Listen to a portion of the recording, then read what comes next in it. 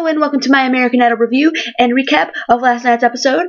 The guys in Hollywood Weeks are in the solo round. So, first up, we had Paul Jolley and he sang Blown Away by Carrie Underwood. I'm looking at my phone, by the way, so if I'm looking down, sorry. I don't really have it up on the screen on the computer, but my laptop's literally a piece of crap. Like, I did like a thing to like make it go faster and just made it slower. So I really don't I don't know what to do. I really don't want to bring it in, but I'm going to have to. I've been using my dad's laptop because his is so much faster than mine. I think it's because I download too much music. Like, honestly, I think that's the problem. Can your computer get really slow by downloading too much music? Like, I don't know. Like, I do iTunes, and then I also do off YouTube. I download like off YouTube. I don't know if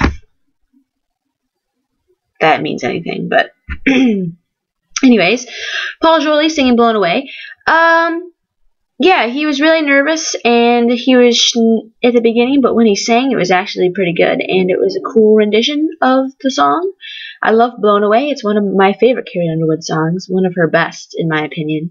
And the music video, if you haven't seen the music video for Blown Away, you must see it. It's like Wizard of Oz, kind of tornado-ish kind of thing. It was cool. So I liked him, and he makes it through.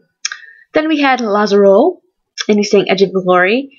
I think this was definitely the best that I've seen of him. If you've been watching my reviews, you know that I'm not the biggest Lazaro fan, but I think that this was definitely his best, and if he keeps improving, I might actually become a fan. So good job, Lazaro. He makes it through. Then we have Curtis Finch Jr. singing Jar of Hearts by Christina Perri. I kind of liked how he didn't like go over the top with it. Like, this song, you could really just like, ooh, let it all out. But he kind of kept it more simple, and I kind of like that. Good. And he's not my favorite just because I don't like his attitude. But that might change. Who knows? That might change. So, yeah, he makes it through. Then we have Devin Velez singing. What was that? Hold on.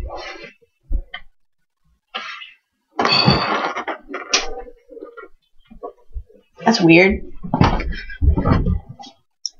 Okay, anyways. Devin Velez singing It's a Wonderful World.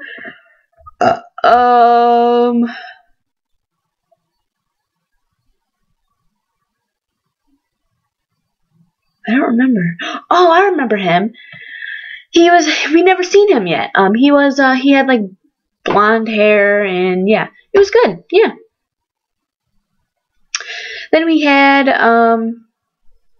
Gurpreet singing Georgia. I didn't really like this too much. It was good. It was like an average performance, you know. It wasn't like, oh, whoa, amazing. So I think he's like a fan favorite just because he's you know, he's quirky and different, but vocally, he's nothing special. So we'll see how far that takes him. Then we have Matheus Fernandes singing Stronger by Kelly Clarkson. And yeah, this was a train wreck. I feel bad for him because, you know, I liked him and he had some good moments. His audition and his group round performance were pretty gosh darn amazing. He says he's never performed with a live band, so like, I don't know. I don't know how much time they got to practice. I'm assuming they got to practice with a band, so I don't see what the problem was. I don't know, but I don't know. I liked him, and it sucks because he's good, but this was just a pretty bad performance. He was on the Glee project though. I didn't, like I said, and did he not perform? I know they do lip syncing. You know, like they record in the studio and then they do the music video. But then when they do Sing for Your Life, don't they sing with a band? Is that lip syncing too? I'm not really sure. So yeah. Guess I'm just gonna stop talking. Oh, and Nicki Minaj, she said that like she doesn't want him to use his height as a a thing to make people feel sorry for him, and that's so true. But I think half of it's his problem. I think he's using it, but then also it's also the editing team. I mean, they hype up on that, you know, the whole he's short and he can sing, woo. So it's half his fault, half the editing team, and good job for Nicki Minaj for bringing it out. So yeah, Adam Sanders, who we didn't get to sing, makes it through. Cortez Shaw makes it through. Devin, whatever the hell his name, makes it through. And Gurpreet makes it through. And then Matheus is eliminated. Cortez Shaw, they showed a little bit of him singing. He was good. Yeah, good. Then we have Nicholas Matheus singing Locked Out of Heaven by Bruno Mars. I love this song. I love this song. Bruno Mars. I love him. He's so good. But yeah, besides that, this was not that great. You could tell he was trying, and he really was. But his pitch was a little under, I felt like. So, he gets cut. Then we have Jimmy Smith, and he's saying Landslide. He is okay. He's okay. He's not like amazing, but he has a good average voice, so we'll see how far that takes him. He makes it through. And then we have Papa Peachez singing You and I, and yeah, this was not good at all. You know, I feel like he has the voice. He just needs the right songs. The song does not fit his voice, and the song that he sang in the group round does not fit his voice. The only song that he really actually sounded good in was one of his original songs. And, you know, I didn't really like his original song, but it worked with his voice. So, I guess he's kind of right. You know, this show, he's not good at, you know, doing covers. And what I suggest to him is maybe do a YouTube.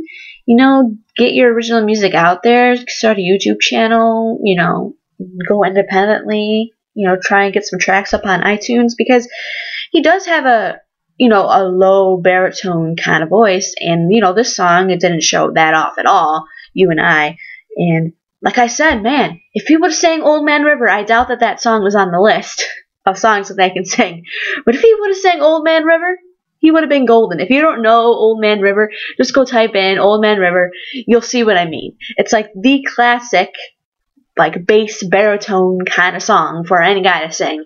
And if you can sing it well, you sound flawless. So, great song, great old classic song. And, you know, I think that if you would have sang that, he would have been good. But, I doubt it was on the list.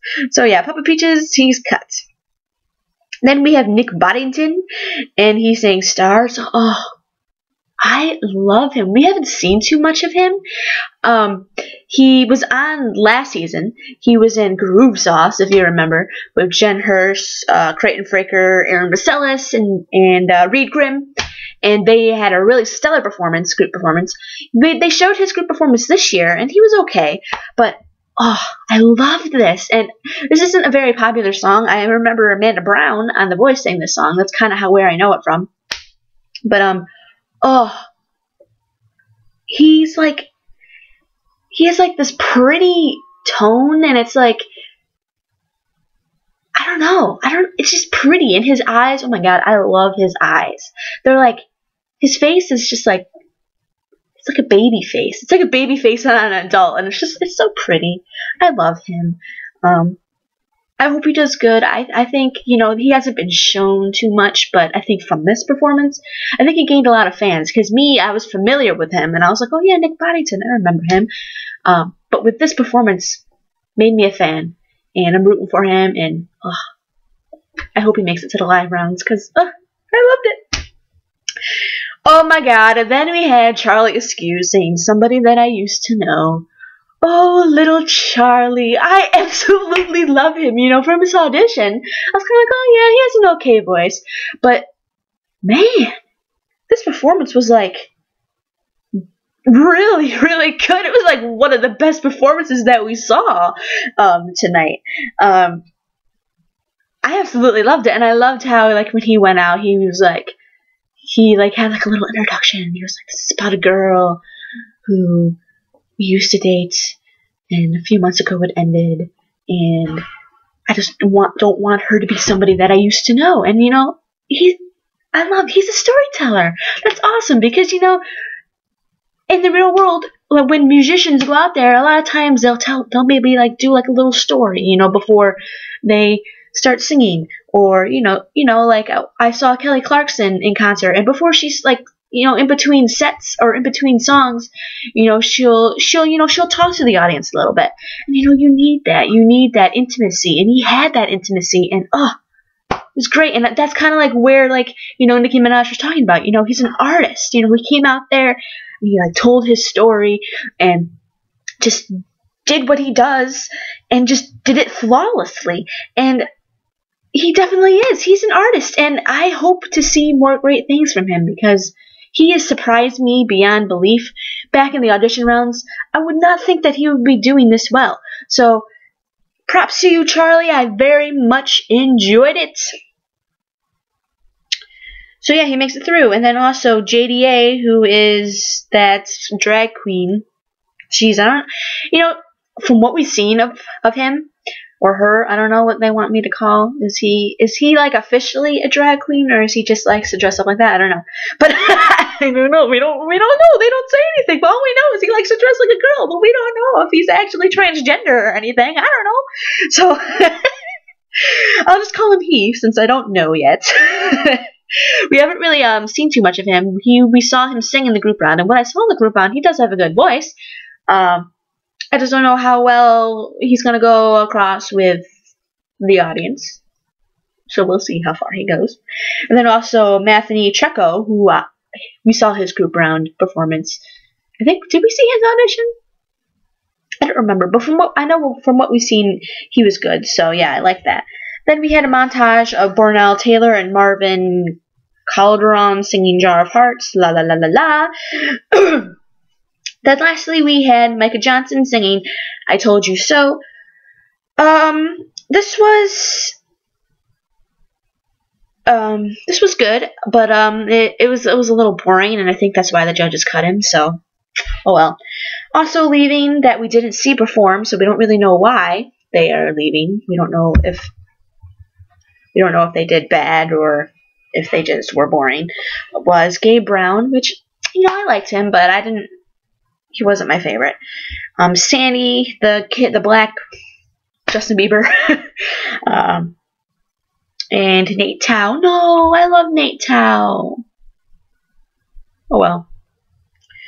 And yeah, so that was it. And then they had the top 28 guys who survived, and they said that the judges still need to cut 8 more guys. So I don't think that they're going to be singing again, but I'm assuming that the judges are just going to sit down, discuss more, and cut 8 of those guys out of there, which, oh well. Sucks. So yeah, thank you all for watching, and I hope that this video didn't suck, and yeah, thank you all.